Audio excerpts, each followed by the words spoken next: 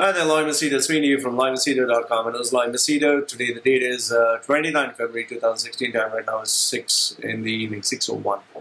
Okay, I just want to share with you what I feel is one of the biggest problems in the UAE market. Okay, and this is just my opinion. I don't know. Maybe you have a different opinion. I'd love to hear your opinion. Now, I was born. I was, born and raised in UAE. I've been here for literally my whole life. I've seen UAE when it was just a desert, and driving from Sharjah to Dubai, which today takes in traffic takes around 1.5 hours at times, used to take 7 minutes those days. In fact, it used to take even 3 minutes. I was there when people paid 2 dirhams for driving from a cab from Dubai to Sharjah or Sharjah to Dubai, sharing. And I think 5 dirhams or 7 dirhams for booking a cab privately. Today it's around 45 to 50 dirhams.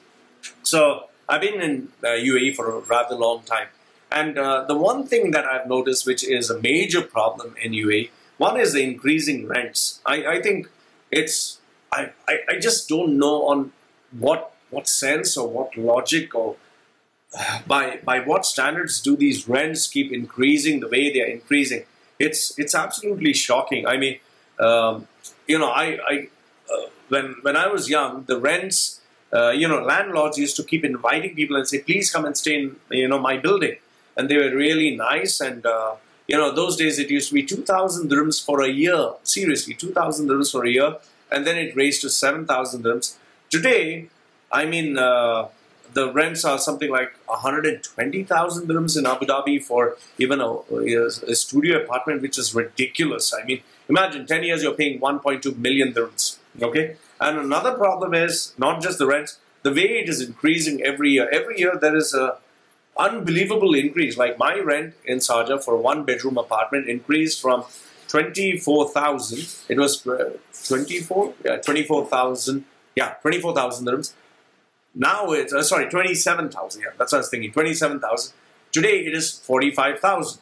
27,000, whereas 45,000, it's nearly double. It just doesn't make sense. So how can you increase rents like this? Where would we go? So that is one. And the salaries and, the income that we're getting doesn't match the expenses that we have. Then obviously we had the salik, we had the parking fees. Okay, fine, agreed. All this is required for the benefit of the economy because, yes, we're getting a lot of benefits. So, yeah, we have to pay for these expenses. But the second problem, which I feel, one is apart from the rents, the second problem is the way the banks are giving credit. The way the banks are just giving, okay, take this credit card for free for life, take this loan, no extra cost. They don't even review people's ability to pay back. Just imagine, I know of some people who have literally spent. I had this lady who called me up. She has lost a job. She only was earning 20,000 dirhams, and she has literally spent more than 1 million on credit cards. And when I was shocked, I was like, you actually spent 1 million on your credit cards? Are you crazy? And then she said, well, it was much more crazier before. I said, how much did you spend before? She had spent nearly 10 million. How can you spend 10 million on a credit card? And she is still a compulsive gambler. So I was like, this is crazy. Okay, just imagine so many people like her who have loans. What are they going to do? How are they going to pay back? So that is the second problem that I see. The third problem that I see is, okay, they give credit, they give all this cash. The third problem that I see is the way these companies are marketing this concept of sale. There is a brand called Pierre Cardin. Okay, I don't know if you know this brand, but this brand, wherever you see, when I used to see in Rola, there was a shop, Pierre Cardin Originals. Okay, Pierre Cardin was the name, and they were giving like 45% off. Then it went to 75% off, and then they started advertising 95% off. 95? How? I was thinking to myself, how the hell do you have 95% off or 90% off? So something is like 3,000 dirhams is a suit, and they put X, and it's 300 dirhams. So I was like, wow. So is that the kind of margins that you put, 90 or 100% margin? Wow. Okay, fine. If that was not good enough, then they had a clearance sale. Clearance means you're going to close down the shop. Now, what is so shocking about it? Not the fact that they give 95%, although it is shocking. The shocking fact is this shop was on clearance or was shutting down. Clearance means you're shutting down the shop. It was on a clearance sale for the last 7 to 8 years. Seriously. For the last 7 to 8 years, they have been having a clearance sale. Apparently, they never cleared all this stuff off for 8 years. And now if you go, you'll still see Pierre Garden having a 90% sale. And if that was not stupid, now everybody is following the same strategy. Buy one, get 3 free. I've actually seen this. Buy one, get 3 free. I've seen somewhere in Dera, 1 suit you buy, you get 3 suits free. Or whatever you buy. 1, you get 3 free.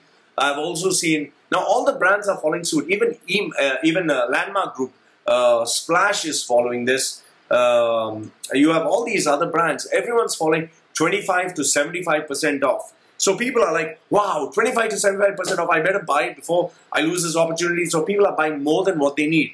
And now people have realized that everyone is following the same strategy, 25 to 75% off year round. They have they have a summer sale, winter sale, autumn sale, back to school sale, pre-DSF, Dubai Shopping Festival sale, Dubai Shopping Festival sale, post the Dubai Shopping Festival sale. Then I don't know. It's every month there is a sale. Okay, that's another one. Another problem that UAE is facing right now is the number of shopping festivals that are there. There is Dubai Shopping Festival. There is Dubai Summer Festival, Summer Surprise. There is GITEX. Before there was only one GITEX. Now there are 2 GITEX where everyone's trying to put in all this stuff for sales here. So, you know, I don't know if that is adding value to the economy or people are just spending and putting themselves in debt. And the fourth problem that I see is the products that are being sold. Now, I've taken part in GITEX 7 or 8 times I've taken part in GITEX. Initially when GITEX started, it was actually a technology festival, okay? Now when you see GITEX, it's kind of crazy because the products that are being sold, I mean, it's shocking. I have seen big brands, and I'm not joking, I've seen really big brands like Intel. Intel is a big brand. Oppo is a new upcoming brand. I've seen Swift. I've seen Intex. I've seen all these guys. They are selling the stuff that they are selling is like buy one get one free, or 10 pieces. Buy now, limited stock. Now, what's the problem here? If you actually research the price of this product, the products that they're selling are mostly outdated technology. Like, you know, in Intel, when they had this sale, what they did was they mentioned this particular laptop was 1,300 dirhams or 1,200 dirhams. So I was kind of tempted to buy because they said only 10 more pieces. And they even had buy one laptop, get one laptop for free. So I was about to buy when this guy, he was part of my social media, I asked him, listen man, is this worth buying? The guy told me, don't buy it. And I was like, why? He's saying the actual cost for this is around 600 or 700 bucks. I said, how do you know this? He's saying, because I know, I was the one who, helped them in the pricing. I was like, oh, okay. So something that's 700 bucks. Then I asked him, then they are putting up the price like 5,000 dirhams X 1,200. So isn't that, wrong? He said, no, technically that is right. I said, how do you mean? What do you mean by that? So he said, when this laptop came out around 2 or 3 years ago, or 4 years ago, whatever, it was 5,000 dirhams. Today, it's outdated. Today, nobody wants to buy it. It's priced, you can get it for 700 dirhams. And now they are selling for double the price so they can cover their money. Now, you might feel that this is wrong for the people who are doing this GITEX. Well, if you actually look at the fact that they are paying hundreds of thousands of dirhams, so much of money to set up a stand over there, obviously they need to cover up their costs. Like I'll tell you, like when I work for Intex, they spend nearly 1 million dirhams just to have their stand, just to pay for their staff, to get the merchandise, all this stuff. And just imagine, after you get all the merchandise shipped and brought there, it's a loss to take it back. So most of these companies, what they're doing, they're trying to get rid of the old stock. Now, it's a two-way thing. On one hand, they're giving you old stock, so you get some benefit.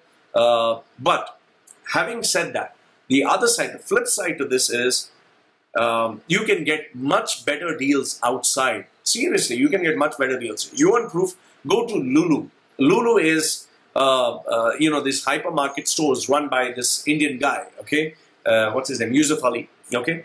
Now, if you want to bring in anything in Lulu, you need, seriously, you need to bend over backwards and listen to them, because they are like a monopoly in terms of supermarkets, okay? They are major.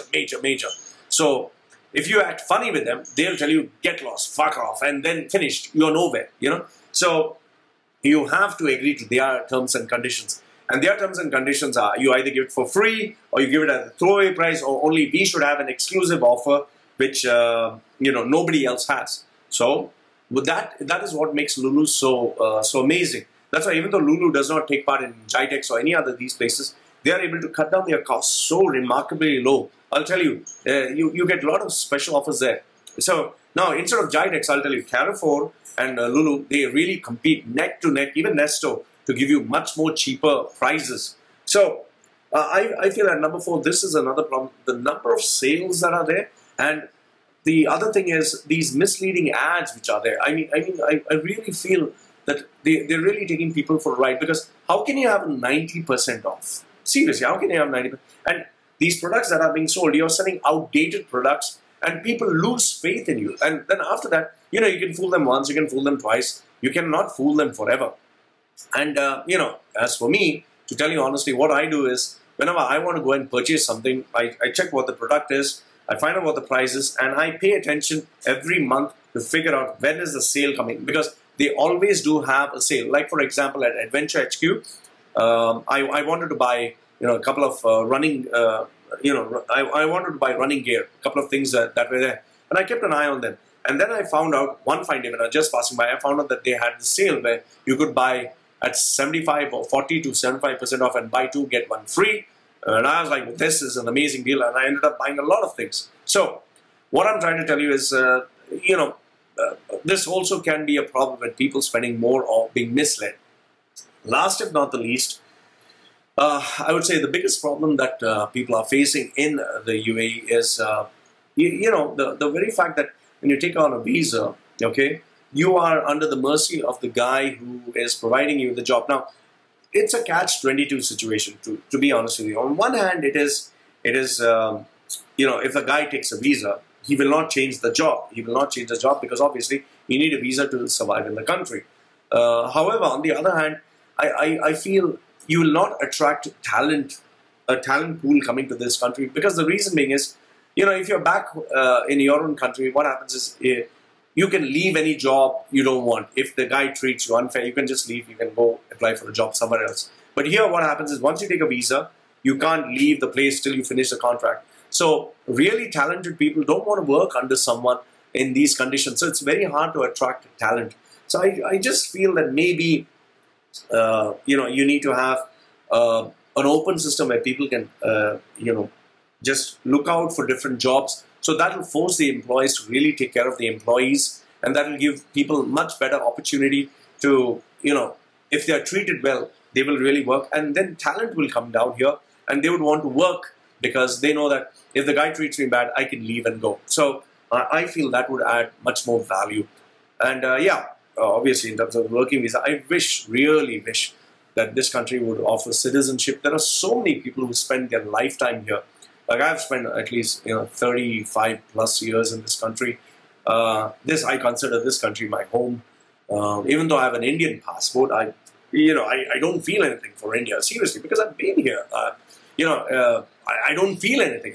When I go to India, it's just like going for a vacation somewhere, So having been born and brought up in this country for so many years, I really wish they would offer citizenship.